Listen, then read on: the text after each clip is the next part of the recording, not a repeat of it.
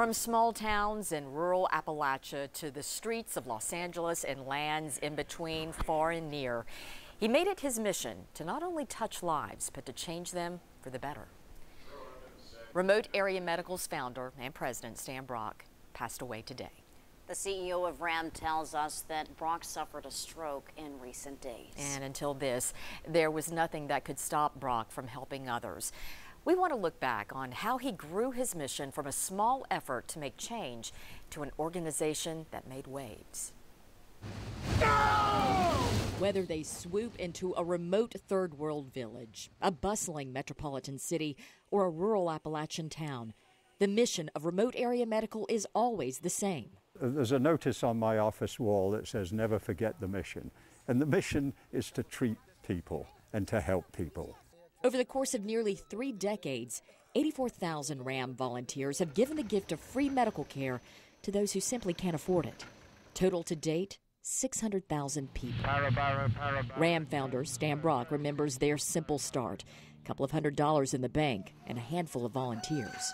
I think Ben Birdwell, a local dentist, provided us with a 400-pound dental chair, and a couple of us strong guys put the dental chair in the back of the Suburban, and we went up to Sneedville, Tennessee. On that first expedition in the U.S. back in 1991, RAM volunteers treated 150 people.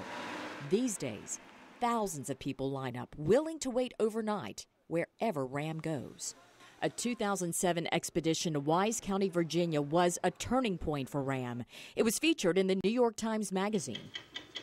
The images caught the attention of then 60 Minutes anchor Scott Pelley. He shared RAM's mission with the rest of the world. People started taking notice. We started to get some donations, and now we've kind of come a long way, haven't we? Now their donations have soared into the millions, allowing the organization to move from a tiny former Knox County school to a 55,000 square foot headquarters. Transport trucks crisscross the country with medical equipment and supplies in tow. This vehicle behind us here can make 400 pairs of eyeglasses in one day. RAM's recent notoriety and growth is leading to a restructure. Brock says its 2 boards are merging into one for efficiency. And the search is on for its first CEO to manage the day-to-day business.